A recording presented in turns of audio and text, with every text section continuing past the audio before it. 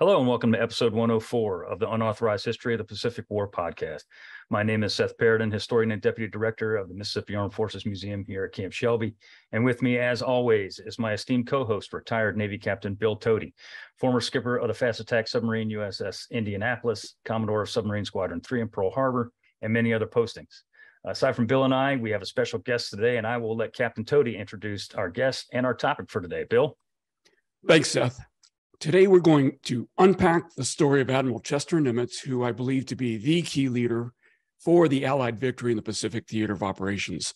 And to help us tell this story, we are honored to have a distinguished visitor, former Supreme Allied Commander Europe, or SACEUR, retired Admiral James Stavridis. Now, I've known Admiral Stavridis since we were both midshipmen at Annapolis. I was a lowly plebe, and he was brigade operations officer. Decades later, I worked for Admiral Stavridis on the Navy staff in an organization called Deep Blue, the months immediately following 9/11. Deep Blue operated very similar to Nimitz's own wartime planning cell in Pearl Harbor. Admiral Stavridis is the perfect guest for us today, having written a chapter about Nimitz in his 2019 book, Sailing True North. Admiral, thank you for joining us here today.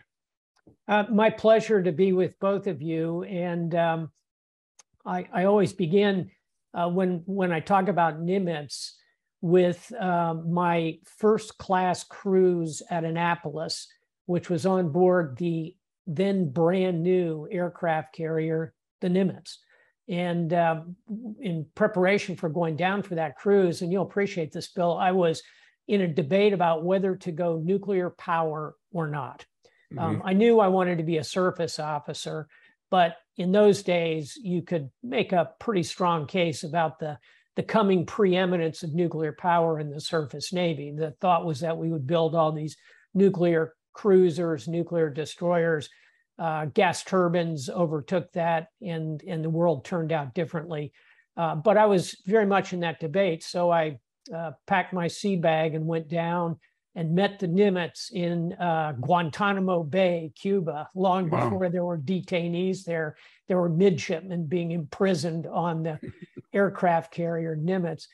And it was a wonderful cruise. It convinced me I didn't want to become nuclear trained. I probably didn't have the personality for that. But everywhere I went on that ship, you really felt the spirit of Fleet Admiral Nimitz, Chester Nimitz, in everything from the then brand new innovation that you saw everywhere to the kind of confidence of the crew.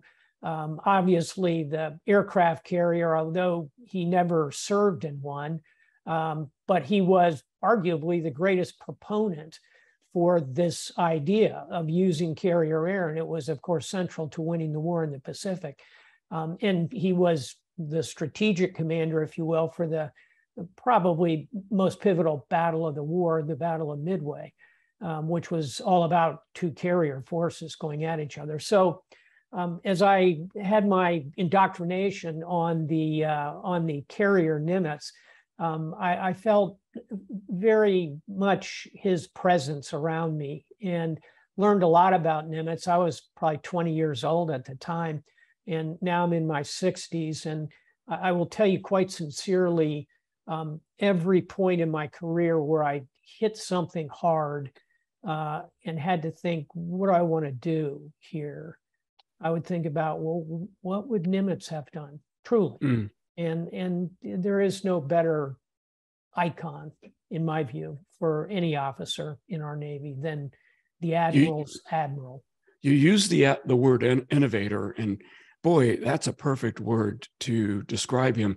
He was a submariner, but his innovation in the submarine force led the transition from gasoline submarines, which were very dangerous, to diesel-powered submarines. In fact, he lost his ring finger on his left hand. His Naval Academy class ring saved a bit of his ring finger, working on diesel engines for submarines. And as you indicated, he was an innovator in carrier warfare. And the irony of that is, here's this submariner, and of course his boss was Admiral King, who was Commander-in-Chief of United States Fleet and CNO eventually. And Comminch was a pilot, was an aviator. And King repeatedly tried to get Nimitz to use battleships when Nimitz said, no, I got to hold those back. They use too much fuel. They're not fast enough. The carrier is the way to go. Yeah. And even despite the fact he wasn't an aviator.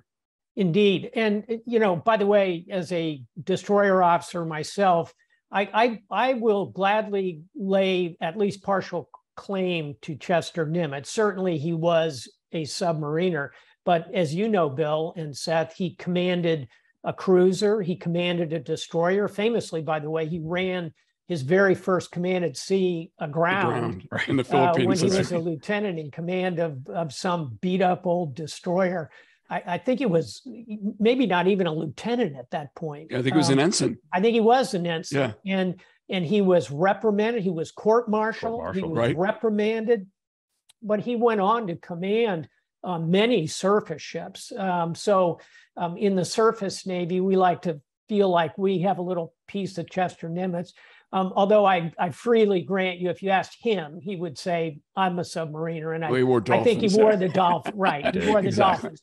But of course, Bill, in those days, we didn't have the SWO insignia. So it wasn't really an option for him. Who knows what he might have worn had there been an option. He spent more time in command of cruisers. By the way, he did build submarine base Pearl Harbor. He commanded the Chicago. He commanded Battleship Division 1, embarked in Arizona, by the way. Yep. Right, which of course was sunk when he took command of the fleet. Let me go back to the innovation point, because I think you hit 2 out of the 3, which is to say his approach to using submarines, really unrestricted warfare, and the transition in the propulsion systems, which, by the way, of course, is echoed late in his career when he becomes the most senior proponent for Hyman Rickover's crazy idea of nuclear power. Yeah, let's build a miniature nuclear power plant, put it in a steel tube and send it hundreds of feet deep in the ocean. It was Nimitz who got that across the breakers, alongside the brilliance of Rickover, quite a pair. In any event, I wanted to underline one other big innovation, and it became seminal in the war, and it was underway refueling. Exactly. The idea of doing what in Navy parlance are called unreps, underway refueling, where you pull a ship alongside a source of fuel ship and you put hoses across. It sounds, kind of trivial. It's really hard to do, especially when you're figuring out how to do it, because huge masses cutting through water are attracted to each other, Venturi effect, that kind of thing. You have to invent all the equipment to pipe it and to flow it and to plug it in and receptacles. Nimitz really drove that, and it enabled the ability to move these massive fleets at scale in ways that heretofore had been very, very difficult to do. So yeah, innovator, I think of him historically as akin to Sir Jackie Fisher, the great British innovator admiral from the turn of that century. I think Nimitz just is a marvelous follow-on in the American Navy to Jackie Fisher in that regard, without any of the histrionics and flamboyance and shall we say, excessive charisma of Jackie Fisher. Nimitz was calm, cool. Hey, have you thought about doing this? That's the kind of innovator to be, I think. Mm-hmm. Yeah. One of the things that Nimitz excelled at was management of large personalities. And I like to point out that Eisenhower only had to deal with the large personalities of Montgomery and Patton, whereas when you look at Nimitz, he had to deal with King, right? When war starts, they call for the sons of bitches, which is his, it's unclear whether he actually said that, but when somebody asked him if he said that, he says, sounds like something I would have said. He had to deal with Turner, terrible Turner, with Howlin' Mad Smith, Halsey, Admiral Towers, which is the head of aviation in those days, General Richardson, the Army commander in the Pacific, and the personality of all personalities, Douglas MacArthur. Yep. And somehow I wouldn't say he kept the cats herded, but somehow he deconflicted all of these. Yeah. And was that, do you think that was a skill he learned with all the time he spent at BUNAV, or was it just kind of ingrained in his personality? I think it's more personality driven. And, if you study his roots and you think about him growing up on this, kind of hard scrabble Texas world, he's multilingual, fluent in German, and he comes out of a kind of a laconic Texas kind of style.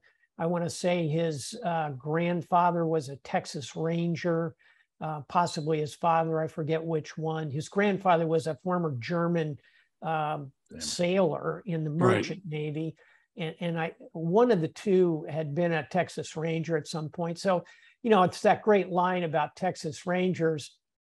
This story, Bill, when there's a riot going on in some western city in Texas in the 1870s, and the mayor cables the governor and says, send me the Texas Rangers. My city is in a complete state of chaos and riot. And the train pulls in, and one Texas Ranger has arrived. And the mayor frantically cables and says, where's the rest of the Rangers? And the answer he gets is, one riot, one Ranger.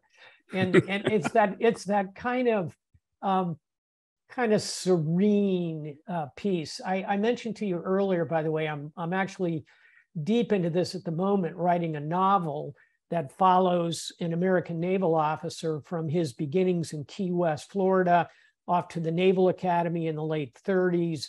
And then his first assignment is USS West Virginia, the battleship at Pearl Harbor. And deep in the novel, he has an opportunity to go and sit as a backbencher during a briefing of Chester Nimitz. This is in 43, 44 by this time. And my character comes out of that meeting and he's saying to himself, what did I see? What's the word that captures Nimitz? And the light goes on for him and he says, it's serene. Nimitz was serene. He was calm. He was steady. He wasn't swinging for the fences. And I think that calmness and the attendant virtue of subliminating his own ego allowed him to work with that incredible cast of characters that you rightly point out. You know who else had that quality, although he was not serene, but really of that era, who could likewise work with the very disparate personalities, was the president, Franklin Delano Roosevelt. Here at his level, he's dealing with Charles de Gaulle, Joseph Stalin, Winston Churchill, and he's got all these wackadoodle subordinates like Ernest King. And so he's at the very top tier of diplomacy and governance, and also dealing with these massive egos and these five-star admiral and generals who've been created. He got some pretty good help in that regard, obviously from Leahy and Marshall, who were kind of, the no drama Obama types of that era. But there was a lot of craziness bubbling around in the military ranks and all those diplomats.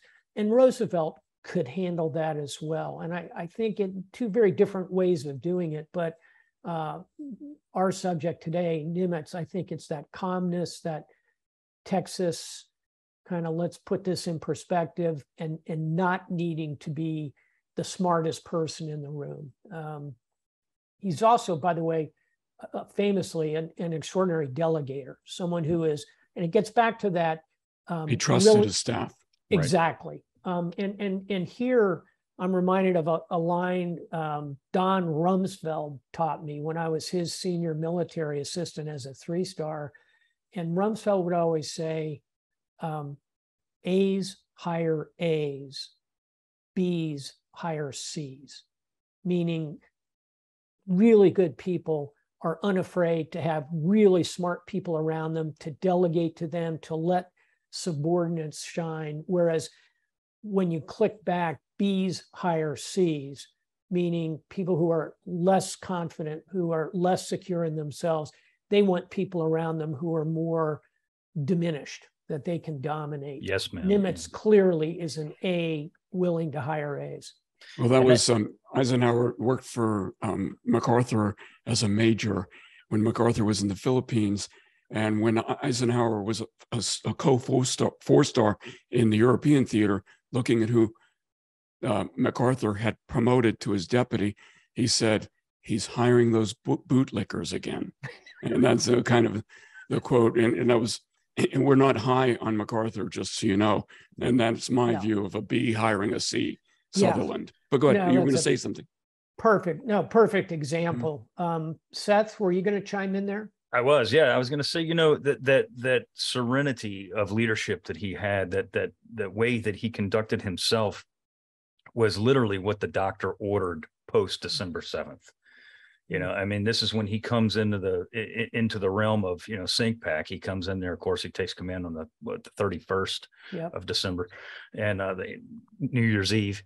But he's exactly what they needed. And by they, I mean the entire Pacific theater. He's exactly what they needed. They needed that serene, stable, genial, gentlemanly leadership. They didn't need the as he liked to call them, the blood and thunder, the guys who would beat on the desk and scream and holler and cuss and wail and make a scene. He was the exact opposite of that. And he inherited a command that was devastated. He inherited a command that was devastated in terms of morale, ships, people, supplies. I mean, you talked about underway replenishment, which, was vital to anything that he and the Navy wanted to do in the Pacific theater. They had 2 oilers, 2 in the entire Pacific fleet when he inherited that command. So he was the guy that needed to be he was the right guy in the right place at the right time. Yeah, I think that's absolutely correct. And I think another aspect to what he then did was quite significant. Because back to your comment, blood and the thunder, I think a lot of commanders would have said, fire everybody. I want everyone who was anywhere near this out of here right now. And you can understand why someone might take that approach. He did exactly the opposite. He said specifically of Admiral Husband Kimmel, could have happened to anybody. And I think that's right. Could have happened to him. Yeah, exactly. And Nimitz knew that, and he also wanted to rebuild that morale, have the continuity in place. Very, very smart in that regard. And lastly, and then Bill, I want to share with you our reactions, yours and mine, after 9/11, because I think there's some parallels there, frankly. But in terms of Nimitz, what he does in that moment, by the way, is take command of this fleet, what's left of it, standing on the deck of a diesel submarine. Pretty remarkable symbol of, okay, we're just going to get this done with what we have. Pretty amazing. Bill, I want to pick up on this thread and just, you and I were both in the Pentagon, in the section of the building that was hit by the aircraft. We did what we could. We stumbled into the field when the first responders showed up, and you and I were both at work the next day trying to put pieces together. You were, I think, a captain then. I was a one-star, I believe. I think we were both brand new in those ranks. That's right. And then you and I got thrown together to create this thing called Deep Blue.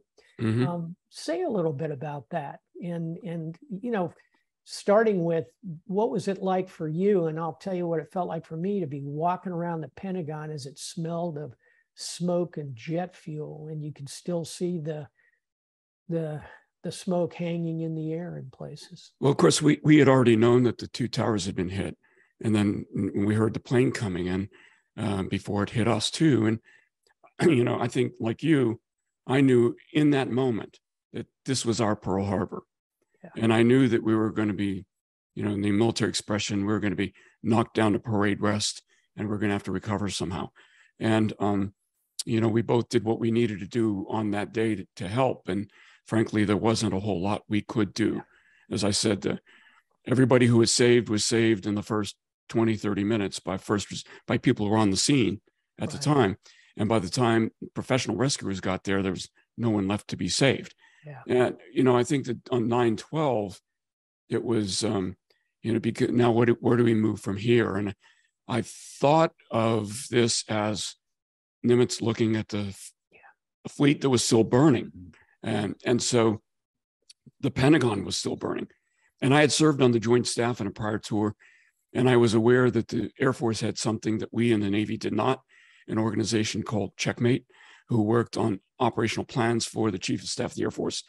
And so, I proposed to Admiral Tim Keating, who you know very well, who was the N3 and 5 at the time, that we should have something equivalent, which was, we didn't call it Deep Blue yet, but something that would help the CNO with a Navy at war, not just staff work, but a Navy at war. And so that was kind of the idea. And you showed up and kind of made everything work. And that was wonderful. Well, you're too kind by far. I would say that we were lucky to assemble a pretty remarkable group of really about 15 people, I think. That's right. Including you and a number of others. And by the way, you perhaps don't know this, but the junior member of that crowd, Lieutenant Matt Duffy, is now in the Pentagon as a full captain, post-major command, and I think has a very good shot at making Rear Admiral. He has a remarkable career going. And, it just, in that through line of command, it's just worth thinking about all the things we were each able to do in our careers afterward. Yeah.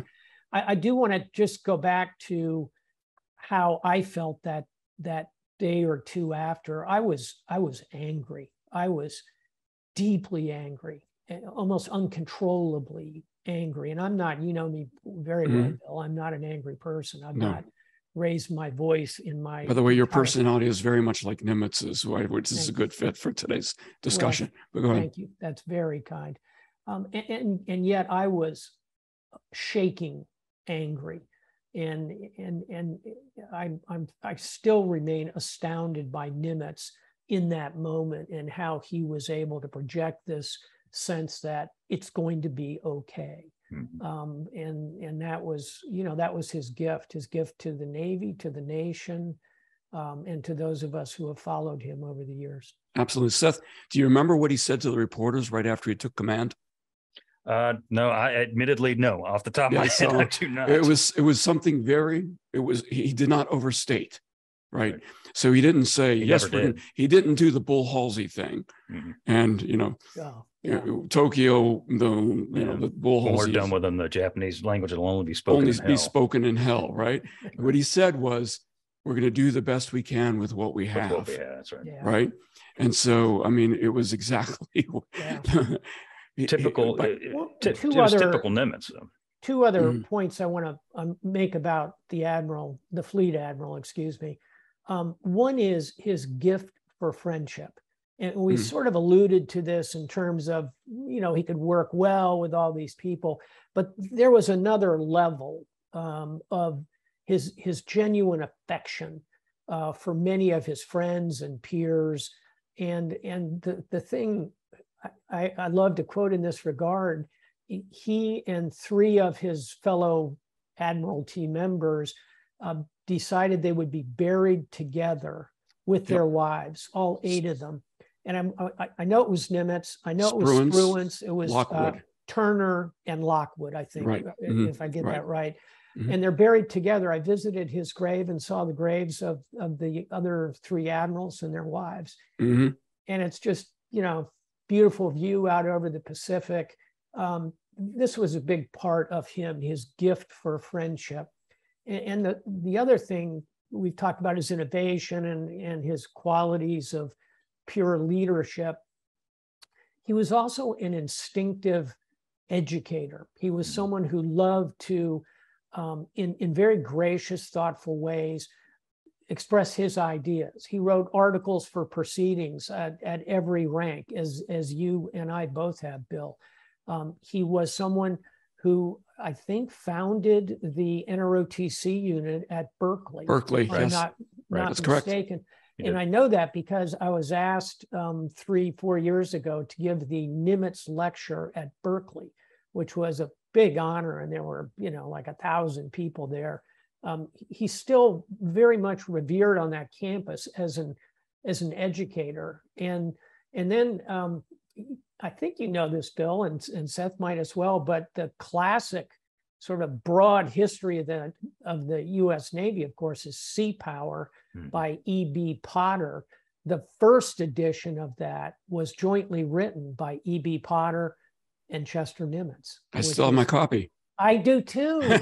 But mine's not signed by, we both had Professor Potter for our Sea Power class, but mine isn't signed by him. I wasn't smart enough to do that. Yeah, unfortunately, they're not making that signature anymore. So you're no, they gonna aren't. have to live Yeah, without it. I'll tell you what I would love to have is just a signed document by Nimitz. I'm going to do some work on that. It can't be that hard to track that down. By the way, one of my classmates at Annapolis was the great nephew of Nimitz, a guy named Steve Nimitz. And you can imagine what his plebe summer was like. No. Bad. Bad. There's a special place in the hell of hazing reserved for the kids of admirals. And Steve just got mercilessly beaten up for, you think you know it all because you come from the Nimitz family. Let me show you this, show you that. But Steve Nimitz went on to be, Bill, you'll like this, a nuclear powered officer, not a submariner, but a nuke SWO. Commanded a destroyer, made captain, had a marvelous, very successful career, lived up to that name in every way. But boy, I would not have wanted to walk through the gates of Annapolis with the last name Nimitz. Yeah. And Seth, he studied the Pacific campaign from long before the War Plan Orange when he was at the War College, and came up with the island hopping strategy that was really focused on, making advances that were going to directly affect our ability to neutralize the Empire of Japan. That sounds so obvious in retrospect, but in 1941-42, there was a lot of machinations going on. There was. And I mean, in our previous episode, Bill, we talked about MacArthur and how MacArthur opposed the Central Pacific Drive and the island hopping campaign because it didn't focus on him, let's be real. But Nimitz was the architect of that drive. And that is, if you look at just, the 40,000 foot view of the Pacific War, the Central Pacific Drive is what won the war. It really and truly is. And the island hopping campaign was designed by Nimitz, was designed to, believe it or not, to avoid heavy casualties, if at all possible, to cut off Japanese strategic and important bases like Truk and places like that where they had, huge amounts of defensive forces. And in order to get closer and closer and closer and closer to mainland Japan, to get them within range of our air power, our strategic air power and assets like that. And Nimitz was the architect of that. And that is how we fought the war. And Admiral, he really did push to find what he regarded as fighting admirals. Right. Right. Yeah. And, and Halsey we're going to do a future episode on Halsey. He had a lot of quirks. Quirk is a mild word for his personality disorder, but he was a fighting admiral. And Nimitz recognized that and used him, and there were others. Frank Jack Fletcher and others. Absolutely, and I would put quiet, calm, professorial Raymond Spruance right at the top of the list. And I think anyone who studies this portion of the Admiralty, in the end, you're going to land on Team Halsey or Team Spruance. And as you guys know, they were kind of Nimitz masterfully played them as a matched pair, put one in, rest the other one. And Halsey really needed the rest. He was plagued with dermatitis, terrible physiological, psychological challenges. Spruance, he could throw in. And, I'm a Team Spruance kind of guy. I just think that I am too. If there is anyone who deserved that 5th star, more than it would be Spruance. But he himself said if he would have got it in addition to Halsey, that would have been fine with him. But if he got it in lieu of Halsey, that wouldn't have sat right with him. Correct. But, go ahead. I was going to say that goes back to Nimitz's, like you'd mentioned, his leadership ability, his leadership style, and the way he chose people and he chose his team. He put those guys in those positions at exactly the right times. Yeah. Halsey was in charge of the carrier forces in February 42 with Enterprise, making them the hit and run raids, Marshall Islands, Wake, Marcus, and things like that. A, he was the most experienced carrier commander in the Pacific at the time, but B, he's also the exact type of leader that the Pac fleet needed at that time. And he knew that. Yeah. He knew that Halsey was Blood and Thunder. Halsey was the headline guy, even though. Yeah. And actually Halsey's greatest contribution was morale, was these flashy statements and this persona, I'm going to ride Tojo's white horse down the streets of Tokyo. Right. And his sailors loved him. They loved Halsey. It was very, very legitimate. In a way, they couldn't warm up to the sort of cerebral Spruance. But again, the genius of Nimitz is he could go back and forth. As we wrap up here, I want to make one last point on the Fleet Admiral, and that is we tend to overlook his 2 years as Chief of Naval Operations. So he goes and he wins this galactic victory in the Pacific, and everyone, of course, wants him to be the Chief of Naval Operations. And he says, okay, I'll do it, but only 1 2-year term. Only 1 2-year term. He caps himself. He term limits himself. It wasn't because he was tired or he didn't want to do. He felt like more, and there were subordinates to him, and he needed to keep the flow going. He didn't want to clog the system up. And yet, as we alluded to a moment ago, it puts him in position on the train, equip, and organize side to bring all of these innovations to full flower. And of course, at the top of the list is the decision to go with nuclear power and to back Hyman Rickover, who is like the total opposite of Nimitz. Personality, absolutely. I mean, completely different in every way. And back to the one book I would recommend to people that I've had a chance to write in terms of this conversation is called Sailing True North: 10 Admirals in the Voyage of Character. And the chapters on Nimitz and Rickover are right next to each other in the book. And I'll let others judge and argue and compare and contrast, but their fates were incredibly intertwined and helped create the preeminence of the U.S. Navy in the 21st century. Pretty remarkable if you think about it.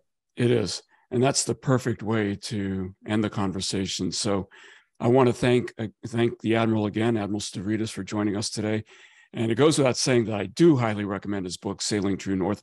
I have it. It's a wonderful book where he profiles not just Admiral Nimitz, but 9 other history-making admirals as well.